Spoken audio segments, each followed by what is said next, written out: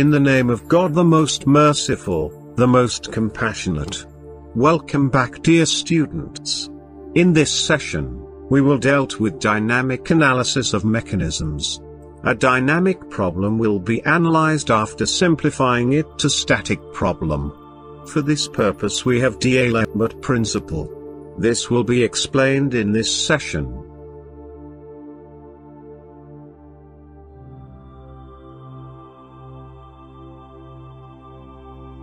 In dynamic analysis, the effect of forces on a mechanism when it is in motion is considered.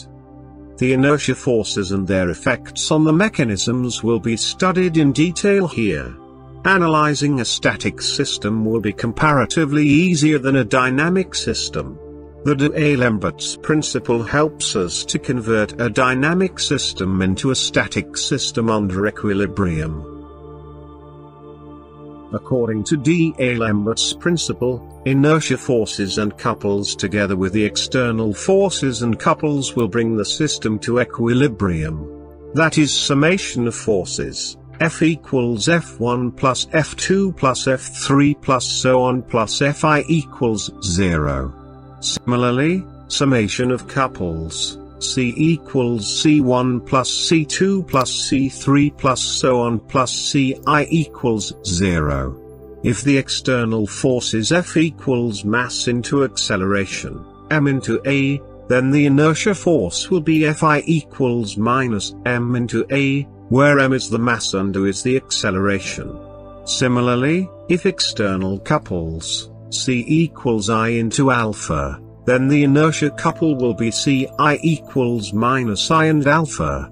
D'Alembert's principle may reduce a dynamic system into an equivalent static system, and the techniques in static force analysis can be applied to study the dynamic system. Now we will see how to find the inertia forces and couples of a 4-bar mechanism when the mechanism is given an input angular velocity of omega. At link AB the driver.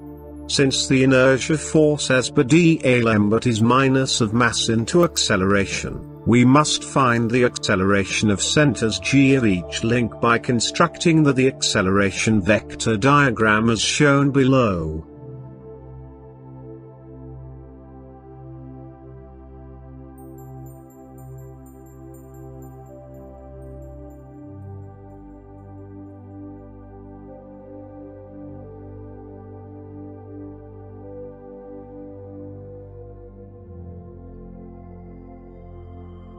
For the mechanism O, A, B, C, G2, G3 and G4 are the centers of links 2, 3 and 4. Fix their position in the acceleration diagram by ratio, on the resultant acceleration line shown as dashed lines. That is, vector AG2 by vector AB equals length AG2 on link AB by length of link AB. Similarly, find the position of G3 and G4 also considering ratio of respective vectors and lengths of points in the respective links. Join point O with G2, G3 and G4 in the acceleration diagram, to get their absolute acceleration, which is shown as red arrows. Therefore, inertia forces of the links 2, 3 and 4 are given as F2 equals minus M2 into AG2, F3 equals minus M3 into AG3 and F4 equals minus of M4 into AG4. The negative sign indicates that the inertia force acts in the opposite direction of acceleration vector. After finding the magnitudes of inertia forces of the links in the mechanism, we need to find their positions on the links also. Direction of inertia forces are opposite to the directions of respective accelerations and may not pass through the G's. Since inertia torque F into H equals I into alpha, where F equals m into and I equals m into k square. To locate the inertia forces, find h, their distance from G, that is, given by h equals k square alpha by acceleration. where k is the radius of gyration of the respective link and alpha is its angular acceleration. After finding the inertia forces, together with the constraint forces, we need to get the torque to be applied in the crank to keep the system in equilibrium. The mechanism is to be analyzed using superposition concept, considering one inertia force at a time in each link, neglecting the other inertia forces. Steps for finding the solution are similar to static force analysis. Problem 1 is based on the D'Alembert principle, to find the inertia forces. For the 4-bar mechanism ABCD shown below, AB equals 500 mm, BC equals 660 mm, CD equals 560 mm and AD equals 1000 mm. The angular velocities and acceleration of all the rotating links are given in the table. Determine the inertia forces developed in each moving link and locate them in the link. Assume all the CGs are at the midpoint of the corresponding link.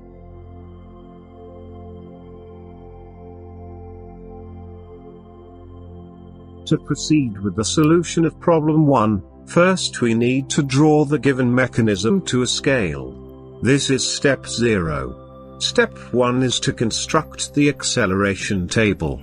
The table will contain name of the link, its angular velocity, angular acceleration, and centripetal as well as tangential components of acceleration of the respective links. The magnitude of centripetal component will be omega square into length of the link and will act parallel to the link, whereas the tangential component will have the magnitude of alpha into length of the link and it will be perpendicular to the position of link. Since the omega and alpha of link AB is completely known, its row is completely filled up. For other links, the unknown alpha will be found from the acceleration diagram. Step 2 starts with drawing the acceleration diagram. Fix the arbitrary points E and D, representing the fixed point of the mechanism. Draw vector EB1, a line parallel to EB towards the lower point A, the fulcrum of link AB to a length of 50 mm representing 50,000 mm square, as a scale of 1 mm equals 1000 mm square is used. Draw vector BB1, a line perpendicular to EB downwards as omega turns clockwise, for 10 mm length equivalent to 10,000 square. Vector EB is the final component of acceleration for link AB. Similarly, draw vector BC1, representing 10,560 mm square, parallel to BC towards the lower point B, fulcrum. Draw vector C1C, perpendicular to BC. Vector BC is the final component of acceleration for link BC. Similarly, draw vector DC2, equivalent to 20,160 mm square, parallel to CD towards the lower point D, the fulcrum. Draw vector C2C, perpendicular to CD. The lines perpendicular to BC and CD will meet to give you the point C. Vector DC is the final component of acceleration for link CD.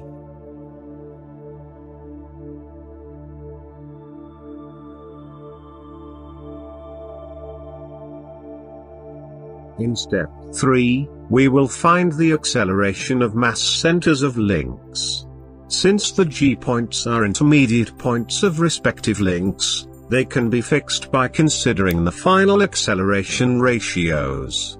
For the mechanism ABCD, G2, G3 and G4 are at the midpoints of links 2, 3 and 4. Fix them by ratio on the resultant acceleration line, shown as dashed lines.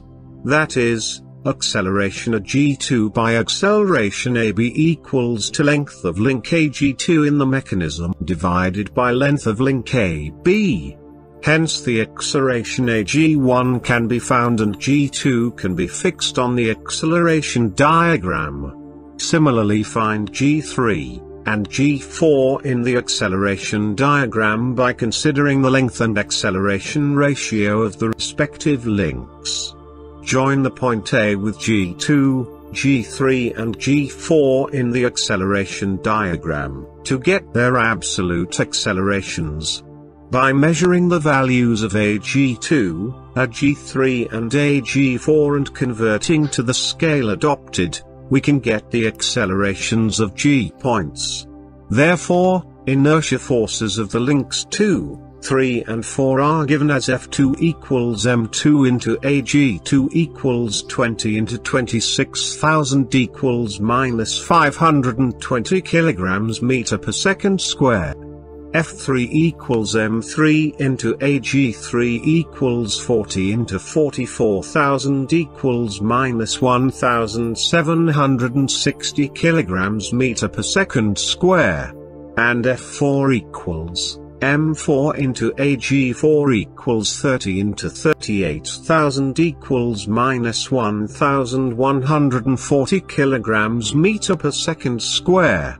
The negative sign indicates inertia force acts in the opposite direction of acceleration.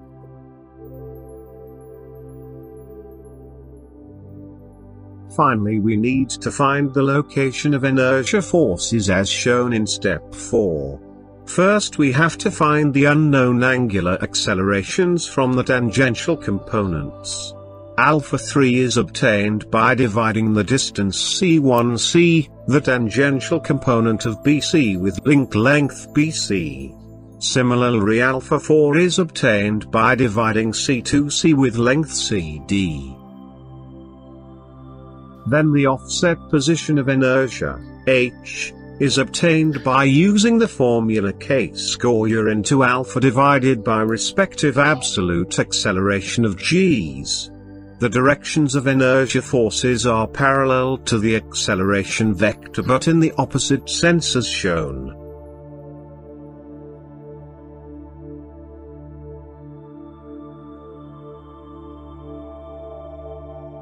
Same steps are to be adopted for getting the inertia forces in a slider crank mechanism. Ritterhau's construction. A shortcut method can be used for determining the accelerations of connecting link and slider. We will now see how to find the accelerations of engine components by Ritterhau's construction, a shortcut method. Draw the given reciprocating mechanism OAB. Draw a line from O perpendicular to OB. Extend AB to meet the perpendicular line at M. Draw a line from M parallel to OB. Extend OA to meet the parallel line at N. Drop a perpendicular for MN from N to meet AB at point P. Draw a perpendicular to AB from P to meet OB at Q. The polygon OAPQ is the acceleration diagram for the mechanism OAB but in the scale 1 as to omega 2 square. Here omega 2 is the angular velocity of crank OA. For instance, the centripetal acceleration of crank OA is O into omega 2 square. Similarly, the centripetal acceleration of link AB is distance AP into omega 2 square and tangential acceleration is PQ into omega 2 square. In the same way, the acceleration component of slider is distance OQ into omega 2 square.